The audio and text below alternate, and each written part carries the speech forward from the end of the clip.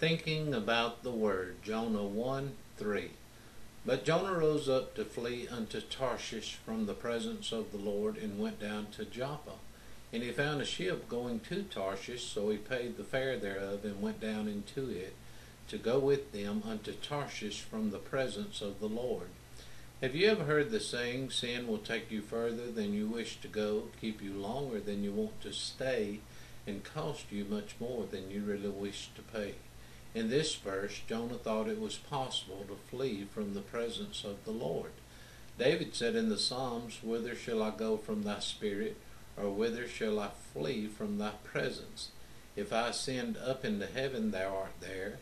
If I make my bed in hell, behold, thou art there." You and I cannot escape the presence of the Lord, and there is no reason to believe that we can run from God's will. God's will for Jonah was that he should go to Nineveh and preach to the people there.